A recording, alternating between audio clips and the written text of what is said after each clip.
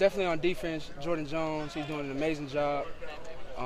Pass rushing, and especially on the blitz.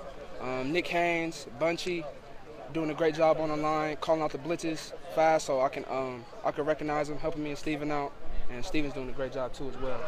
So those are the main guys that are sticking out to me. Started playing some real football. Absolutely. Defensively, I think our whole one unit looks great. Eli Brown in the second unit looks phenomenal. He's coming downhill, just striking guys.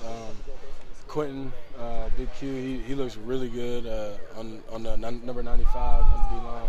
He looks great. Offensively, those guys are just looking really good. The backs are really good. Quarterbacks are all doing really good. I think the offensive line speaks for itself. They are as good as everybody's saying that they are, and they're going to get better. So I think everything's looking good. I think on the outside, the receivers, Isaiah Epps and Josh Ali both look amazing for two true freshmen, and can't wait to see more people start to rise up. Yeah, I'm gonna give a shout out to Isaiah Epps. I'm gonna give it what's the other one? Ali. Yeah, Josh Ali. Them guys got some burners, man.